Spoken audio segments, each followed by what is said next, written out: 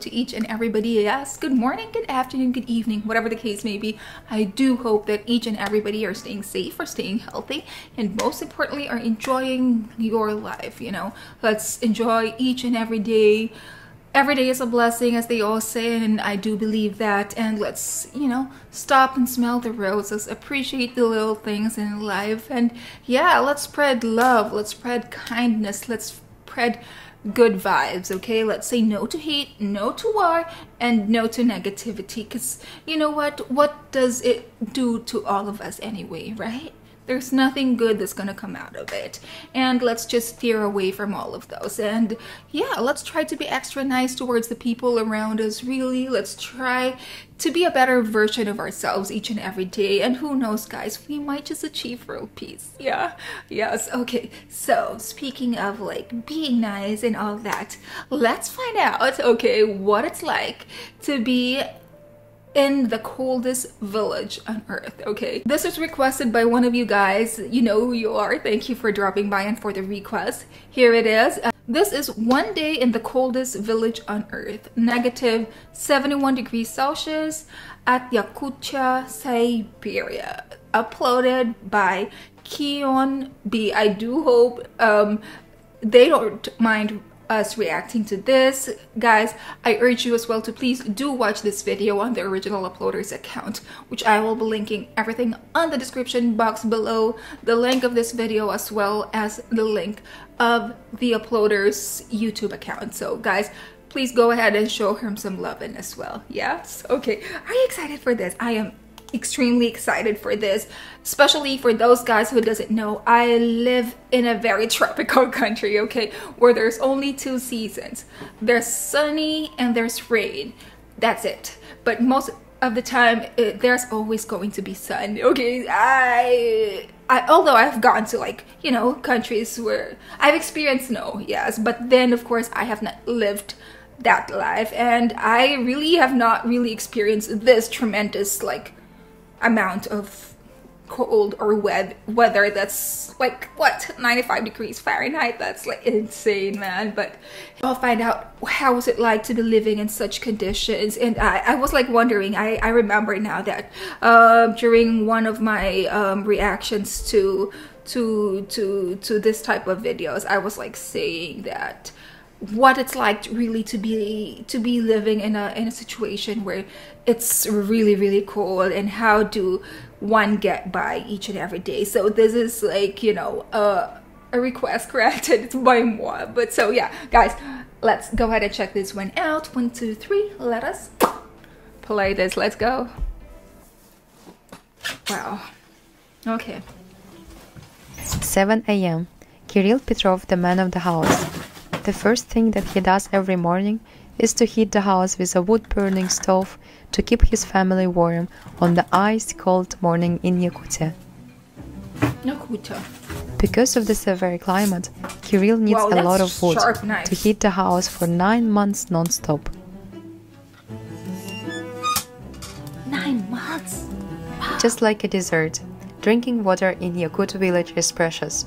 There are no water treatment facilities because the pipes freeze during the long winter. Ooh, so it really ice does is the main freeze. source of water.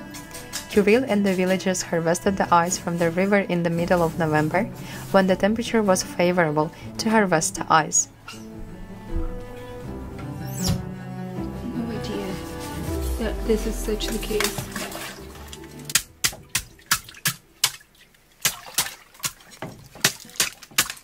Meanwhile, Kirill's wife Lyubov is making delicious and traditional breakfast, gyurchakh, whipped cream with a strawberry jam which was harvested during the summer. Wow, in Yakutia, like during the harsh climate, it's almost impossible to grow fruits and vegetables, so most of the Yakut desserts consist of dairy food.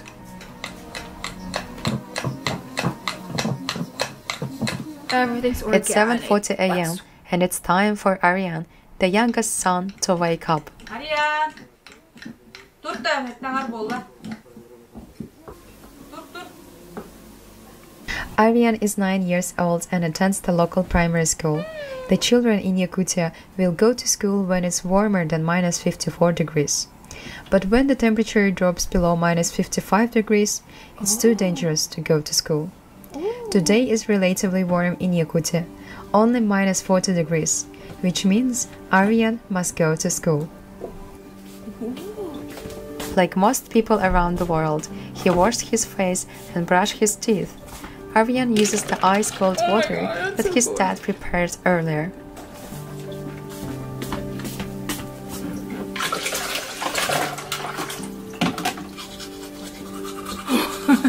I feel cold already just by watching this. Oh my gosh.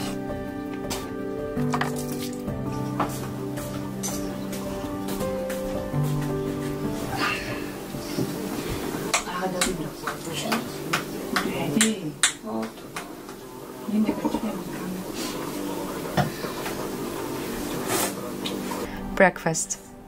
Fatty pancakes and whipped cream are high-energy food that warms you up during cold winters.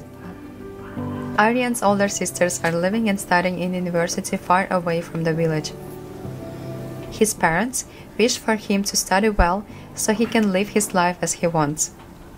Min oğlur bun, haqa heriger oğlur ki bığıtından, bardan hatıqaq taqud iyiten taharabın, qazbi dil beyten oğlurun, atahim bir beyten kurduk ütüyecan, gından iytiqtaq, ülene hebülür, ülene taptır,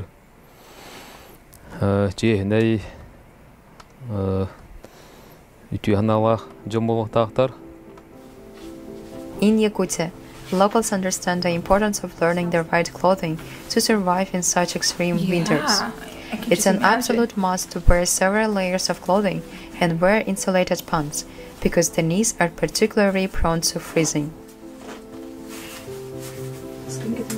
Aryan's mom always makes sure that Aryan wears enough clothes, because without proper dressing, the cold will reach deep inside your bones, threatening your life. She also makes sure that his face is fully covered, otherwise the exposed part can get frostbite. Oh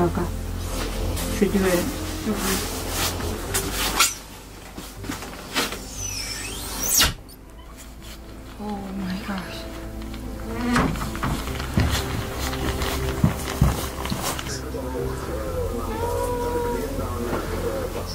Ondan tımnı vayga olur bütün öğretmenlere ıtarbıt bilen durur kutallak bulladı. Boğu tibittu, tibetaktu. Olihin bollana qazbiddi terapitin bir oldu var. Tımnıga ıtargar kuttanar. The temperature outside is so cold, so the moisture immediately forms little icicles on his eyelashes. 10 minutes in the fresh air can be enough to cause fatigue, stinging pain in the face, and long-lasting aches in the fingers and toes. Wow. But little hardy Yakuts knows how to fight the cold.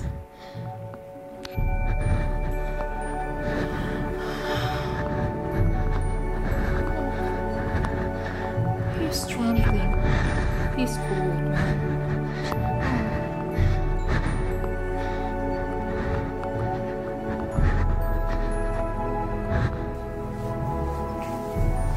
But after a few minutes, the icy weather begins to assert itself forcefully. Aryan has been on his way for 10 minutes already, and now the 9-year-old Aryan is freezing. Good thing he's in school now. Luckily, the last few meters are left and Aryan is finally at school.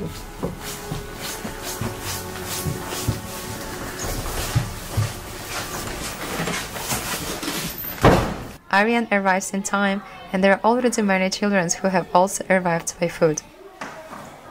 Aryan is studying in the 3rd grade of primary school. The primary school lasts 4 years, and in Yakutia, education lasts 11 years before going to university.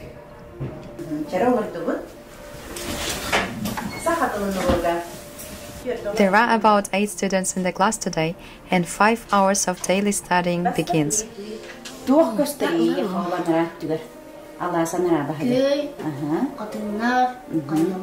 Today they have math, literature, art, geography, history, and languages. Yakut people study 3 languages at school: Russian, English, and Saha. Saha is the mother tongue, which belongs to the Turkic group and is totally different from the Russian language. For daily life, studying and working, and knowing the Russian language is essential.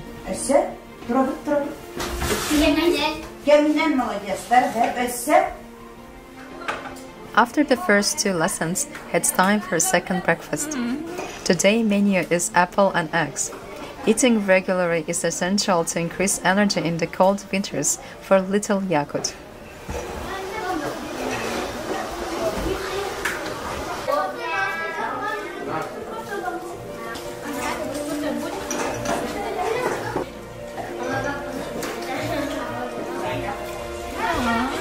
After breakfast, they play indoors. The temperature is too cold to play outside, and after all, it takes too long to dress up again.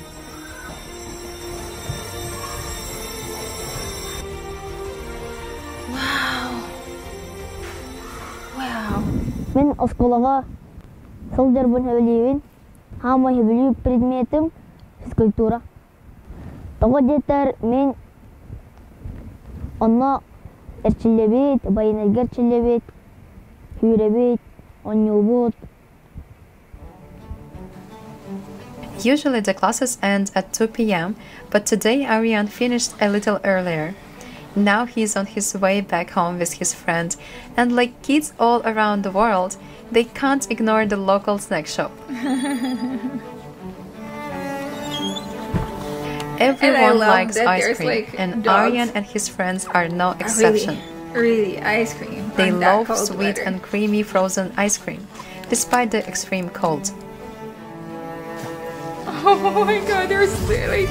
Aryan and so his friends on adorable. their way home are playing little games and having fun.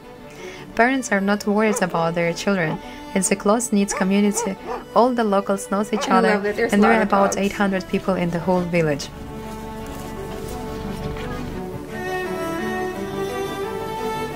Almost all the houses are made of wood. Each resident burns more than 60 cubic meters on average every winter.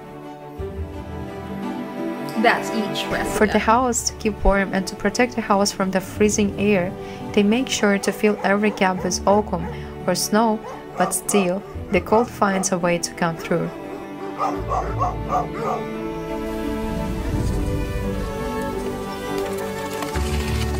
Wild Yakutian horses are also neighbors in this icy land.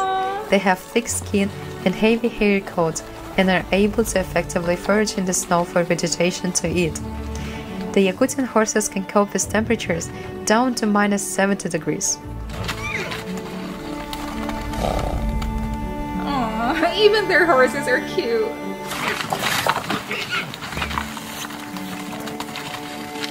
No, I wanna. Oh, okay, I was like, no, this can't be the end, cause you know, I wanna see more. Aryan is back home and ready to help his father. Most men in the village are engaged in the cattle breeding, hunting, or crafts, same as Aryan's father. Мен хеттис каластан быхата эме бу уханагдан жарыктанабын. Эме мигин кыраддакпина Александр Ильич Уаров тен учуталым. Тутаныланы та мүвереттагаде такаян бу кия кара болу хаджабын. Бәйен билигин бу тимирина жарыктанабын. Үлүян туран. Быхак комуус оңоробут. Тем бир казби дерки тугара хатыктах кытчаута быхак кытчаута те ихит комуус. Kirill Petrov is a well-known craftsman in Yakutia. Kirill makes traditional Yakut knives. For many centuries, knives have played an important role in the lives and the culture of Yakut people. Yakut knives are well known around the world for their strength and beauty. Ooh, that's sharp, man. Aryan's father is teaching him these traditional crafts that has been passed through the generations. The blade is traditionally forged from the locally sourced iron ore. The knife handle is made from birch wood, which is extremely strong. Oh, yeah, start him young, man. Start him young. Мен агам курдук уус болом. Oh.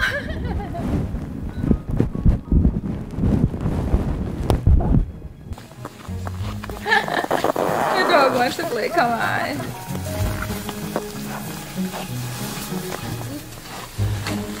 Another of Aryan's daily duties is to chop the firewood. Ooh. Aryan knows from early age that daily work is necessary to survive in such extreme cold. Ooh, he's strong. Ooh. Aww.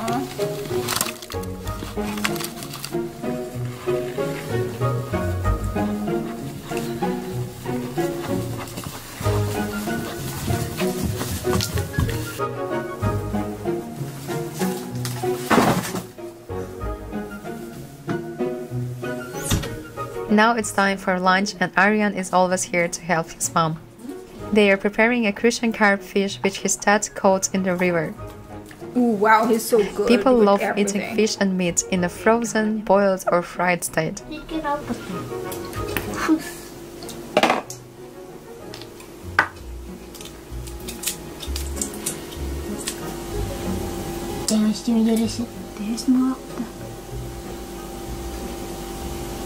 Онтон тие билген үһүөнэрэ хаалан бараммыт, ол бүтүн оттон өрө тутан кини же хаамай били So илибит nice of атакпыт болан him. хеджер. Маскайта ачыбыт, каар күлдәчибит, меха мекөмөрөһөр, балыгыр астырын, еген хүддан хүгүлүр. Онноор меген астасты ыккаден де меген манна ыккайын туран иккен бирге асастыбыт.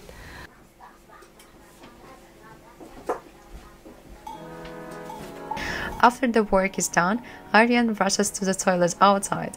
In Yakutia, there are no indoor toilets because the pipes freeze easily. Ooh, Everything happens outside is done very efficiently, and no one spends more time than necessary out in the cold.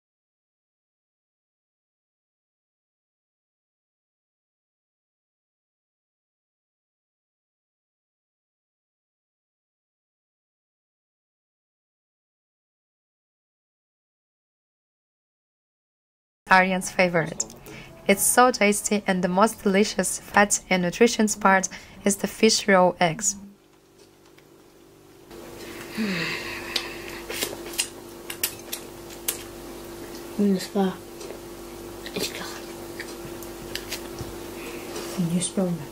Балын менен ихер.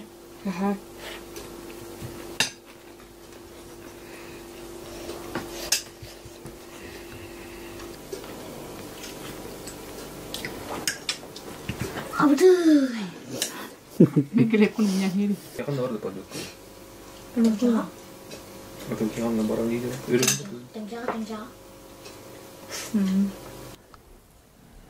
bu тыйыстымны дойдуга хака хиргер. Химби туара хата атаккана туара бултан. Туара буллаккана хаврагор. Ахыр гудуккун. Fishing and hunting are important sources of food in Yakutia.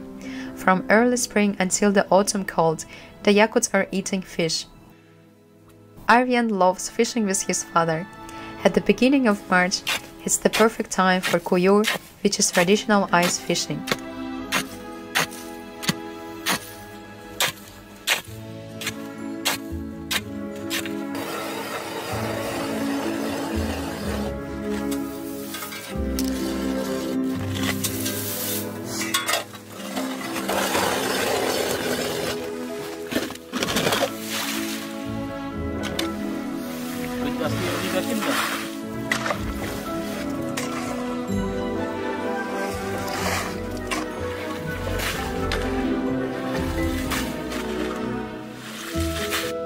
Using their rods and nets, they start fishing.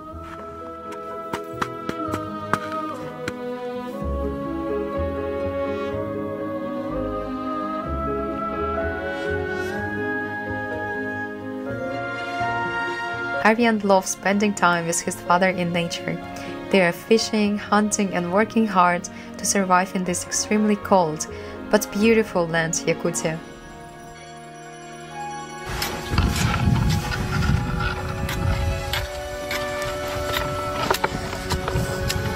After a few hours, finally, Aryan has caught the fish.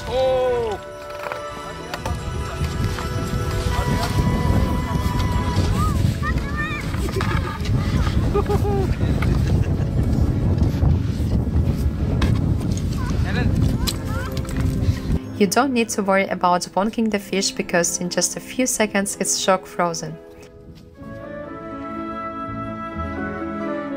Life in Yakutia can be difficult, unpleasant and dangerous, but we have learned how to live in harmony with Mother Nature, and we appreciate the nature, treasures and gifts that surround us. We can always find a beauty even in this extremely cold climate. After all, there is no such thing as a bad weather, there is just weather and your attitude towards it. Wow. Oh my gosh, this is very well done. This is very well documented, and wow. Once again, shout out to Keon B. I truly do appreciate this so much, and I do for sure know that a lot of people does appreciate this, of course, and who wouldn't be, right? Oh my golly, never in my wildest dream have I ever thought that this is how it is living in such conditions. Okay, so yes, let me just go ahead and send my salute to all the people in this village, really for really having this type of lifestyle. For sure is not easy, and for you to be able to just take it as it is, and you know, have a positive mindset and just be like happy and glad that we are all alive and like we are all well is so very motivating. It's so very heartwarming. It's so very like eye-opening, if I may say. Wow, this is just wow. And you know what, this is such a great contrast to what the children these days are doing in their respective homes, who are, I'm pretty sure, who are glued on their TVs, who are glued on their screen or like on their gadgets and stuff, browsing the internet, you know, talking to somebody on the internet really, and not really helping out with their families, with their mom, with their dads or whoever, you know, just not given an ish, you know, just minding their own business, to heck with all of you, you know. And for me, it's sad that we somewhat got into this situation that we are in, and it is so very nice to see such a contrast, really. And I just so like it kind of like awakens me in some sort of way that, hey, yeah, we should be doing all these stuff instead, you know, and not tolerate this kind of behavior towards the kids, towards the youth, and you know, try to motivate them instead on how to really live life and how to make a living and how to provide for the family, and you know, and be well equipped in life, in growing up, and not rely on, I don't know what's so reliant about the internet. But yes, it does have its pros, I know, but the cons though, my gosh. But yeah, going back to how these parents, how these people in Yakutia, for them to be able to instill towards their youth as to, you know, how it is to live life, how to be like hardworking, responsible, and at the same time just have fun, and always have, you know, the family as your main goal, to really have them secured and stuff, and for everybody to have a helping hand, for everybody to always have each other's backs, no matter how little or how old you may be, to, you know, to really do coexist and do things that that you can. Really, it's not really about like child labor or like anything like that. I don't see it as that. It's more of like teaching them early how to really navigate through life and how to make it on their own when a time comes that there's nobody that they can rely on but themselves. And this is so very great, and for have this type of message to be sending towards its viewers is also very, very wonderful. And I do hope that there's a lot of people who kind of like, you know, like me, who was like awakened, and I do am for teaching these children early. But of course, I'm not talking about any abuse whatsoever, okay? For as long as they're capable of, and we're not like overworking them or over like loading them with tasks and stuff. Of course, they need to have time to be kids and time to have fun, but at the same time they also need to be reminded that they also have this type of responsibility, and to have that at such a young age, you know, how else can you go wrong in life? Yeah. Oh my gosh, this is so wonderful. Once again, guys, please do not forget to support Keon B. I will be linking her official account as well as the link of this video on the description box below. It's just a click away. Please do support her. Like, subscribe, and share. And of course, guys, if you have any more requests, I urge you to please do, because I enjoy videos like this thus far. And yeah, write it down on the comment section below if you have anything to say. If you're from this village, so much the better. Please do say something, and I'd love to hear from all of you guys. This is magnificent. I love it. And yeah, I hope you did enjoy this as much as I did, guys. You all take care, alright? Spread love, spread positivity. Until then, spasiba!